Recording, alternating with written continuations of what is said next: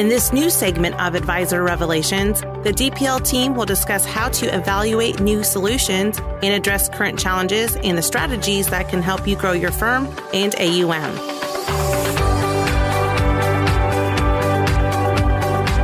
Welcome to the Advisor Revelations podcast. This is Tim Rembowski, the VP of Member Success here at DPL. And joining with me today is Jonathan Barth. Hey, Jonathan, great to have you on today. Yeah, thanks for bringing me in today, Tim. Excited to talk about what we've seen this year and what we expect in 2023 with our member firms. Yeah, so just some context for everyone. Today on our podcast, what we want to do is talk a little bit about what we saw in 2022, which was a wild year from the start to, low rates, higher rates, all over the place, the market volatility. It's just been a wild year. So on this episode, we want to talk about what we saw happen this year that was different than previous years. We also want to talk about kind of what we're expecting in 2023 as we move forward. But before we get started, just a reminder, subscribe to the podcast. Also, go out to the DPL website, and anything we talk about today where you want to schedule an appointment to learn more, you can do that on the DPL website. So create a login and go to our team page, and you'll be able to schedule a time to talk about any of these topics that we go through today. So this year's been a wild year, right? We started out this year a little rocky with all the Russia-Ukraine stuff, with the market being volatile there. Then it kind of settled down. And then we had rates rising, inflation going out the wazoo. Just for somebody that's talking to advisors, every day, what was this year like? What were you hearing from advisors? How was the year compared to, previous years that you've done this? Yeah, well, it was definitely different, right? 2022 proved to be a really challenging year for advisors. They had to deal with some things that they haven't seen impact their financial plans and portfolios in almost a decade. Right? If you think about it, those advisors who are later in their career, they've seen this before. But those advisors who are in their 40s and 50s, where they're really at the peak of their earning career and earning potential, they haven't had to deal with some of the market downturns with inflation, rising rates, and double-digit losses in both the bond and the equity market.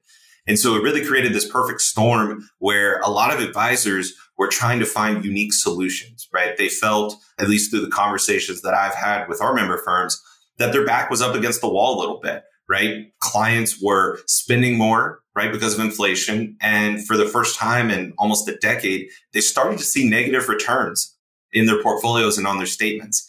We had the COVID downturn back in 2020, but that was more of a V-shaped recovery rather than this, where it's been just almost 12 full months of bad markets. And that's challenging. So we've had a lot of conversations of advisors looking for unique solutions to de-risk portfolios, provide some protection, but also be able to, more efficiently solve for income. So all of that to say, really challenging year for advisors. And it's really challenged and forced advisors to find some of these unique solutions, many of which I think we're going to talk about here today with both principal protection strategies and de-risking and mitigating sequence of returns risks. Yeah, no, it's super helpful, John. It sounds like it was an interesting year for sure. One thing that we did see that was very interesting, just looking at the industry as a whole on the insurance side, there was record sales of insurance products, all types of annuities that we haven't really seen since some of the financial crisis times, 2008, 2009, some of those years where we see a lot of people flocking to, in the past, everybody flocked to variable annuities with income riders, but we saw a different trend this year. We saw people flocking to fixed products, which is very interesting. So if you look at kind of all the industry data, there was record flows in Q2 and Q3. Obviously, we're not done with Q4 yet, but I'm guessing it'll be another record in Q4 of people just flocking like crazy to fixed and index products. And that's kind of industry as a whole. And we're seeing RIAs do that now too, which is something we've never seen, right? Most RIAs historically have always used kind of that investment only variable annuity, just kind of that, 1035 vehicle. But we saw a new trend this year where the fixed products actually almost tripled what the variable annuities did just in the RIA space. And we'll go through some of those data points in a second. But yeah, tell us about that, Bart. Like, as you were having conversations this year, typically you might have been talking more about just annuity replacements, variable annuities, things of that nature. How did it change this year where it's more about, fixed type solutions and principal protection? Right. Well, what's that saying? The squeaky wheel gets the oil.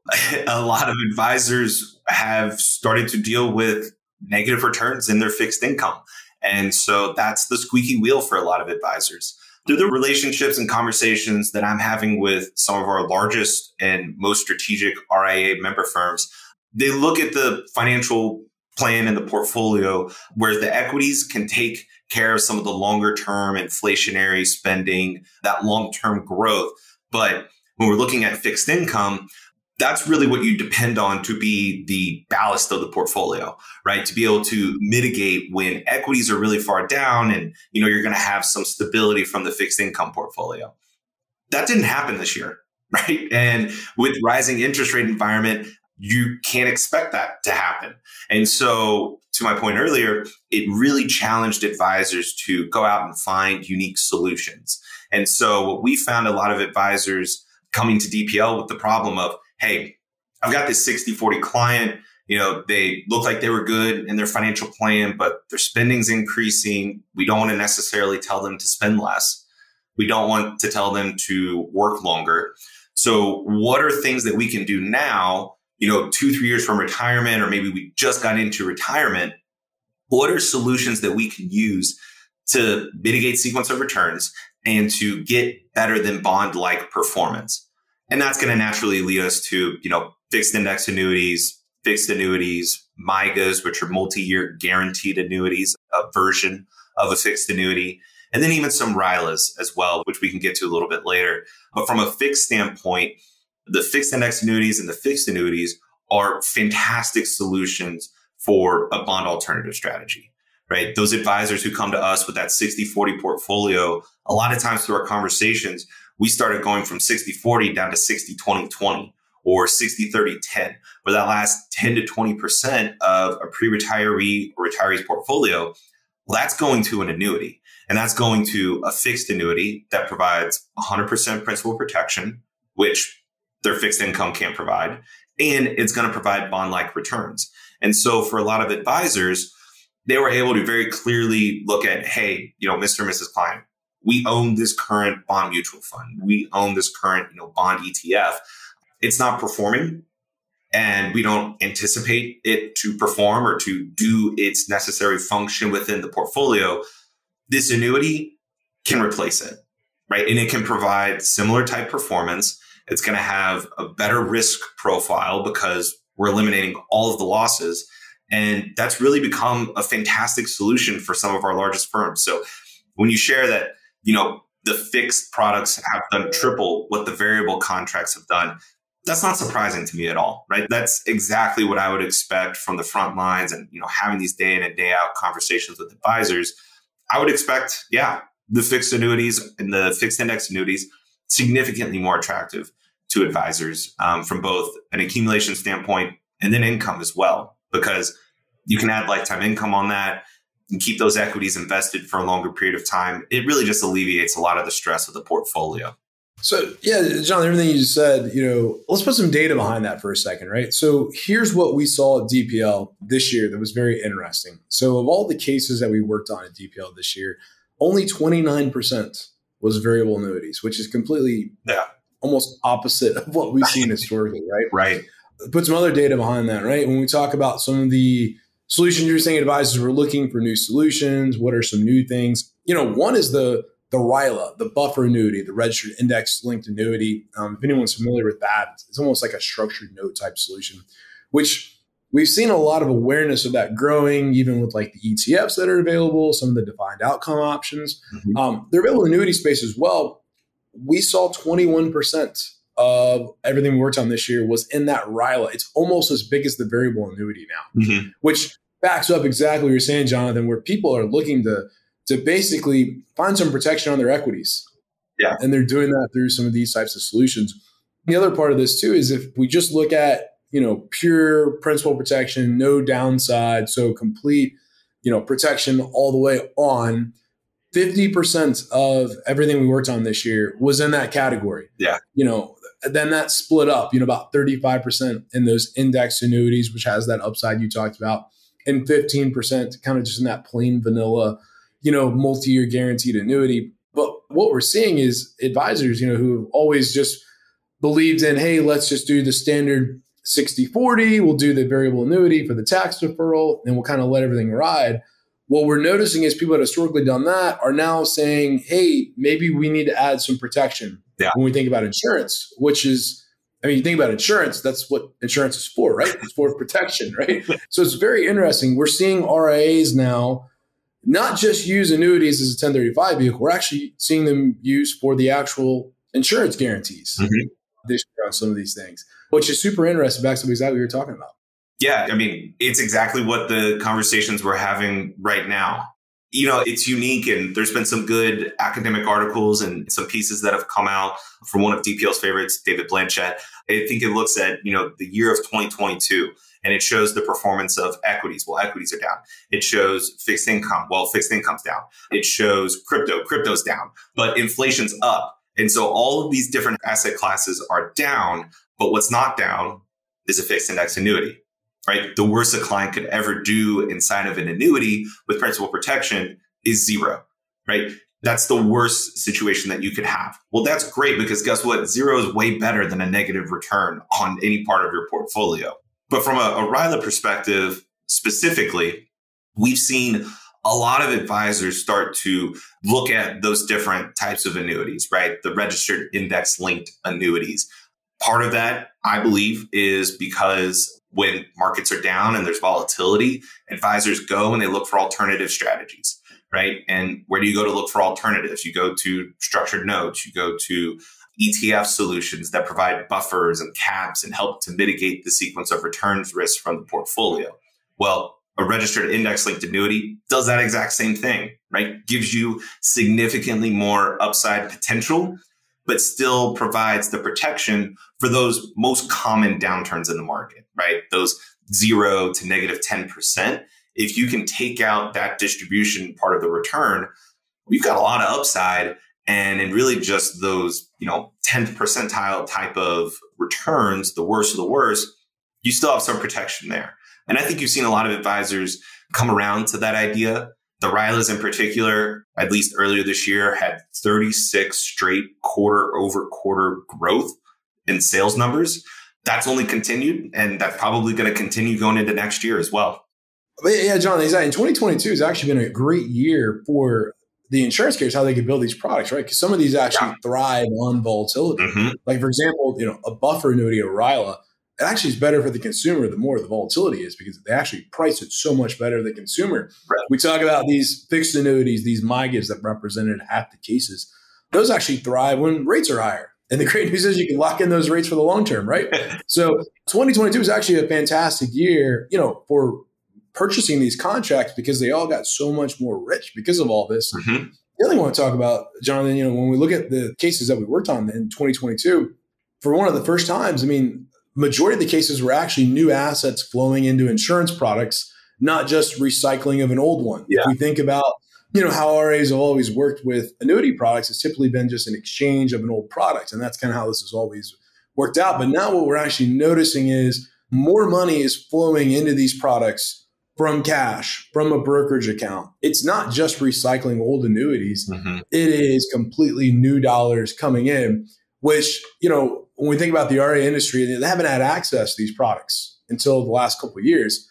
So what we're actually seeing is, it was an access problem. It wasn't a problem with annuities, right? We're actually seeing that if RIAs have access to a product, they actually use it. It's not just about, any type of preconceived notions. These products are quality products. It seems like access has always been the issue. Yeah, and it's been a really great environment for advisors to take advantage of these annuities now. One is, having access to the annuities. You have, different ways to be able to see and kind of do your diligence on the annuities, particularly through the tools and calculators that are on the DPL website, which is another reason to go out and register for it. You can do full product diligence. You can go in and see the nuts and bolts and how the sausage is made, and then also see what impact that provides to the client and then to your firm. So access has been a huge part of it. But then also, a rising interest rate environment makes the products richer, right? As you pointed out. And I think we've seen a lot of advisors who are listening to their clients. Clients don't like to lose money. Clients don't like to be out of bounds with their allocation, right? I mean, clients want these annuities. It's something that they desire to have within their financial plan and within their portfolio. Now it just makes sense to get the best type of return and the best type of annuity that you can get. You do that in the commission-free space, right? Because those products are better for the client compared to their commission counterparts. So the rising interest rate environment makes the annuities better, right? Richer in benefit. Clients are now, speaking louder. They're making sure their voices are heard. They're sharing their opinion that they want these types of solutions. And then for RIAs, it's never been easier to access annuities, and it's never been easier to put an annuity in place. And in 2022 and in 2023, that's only going to get easier, right? Those barriers of doing business, the ease of doing business, being able to scale and automate what we always say are the three phases of the annuity: the decisioning, the purchasing, and the managing has never been easier for advisors. And that's only going to get better in the future.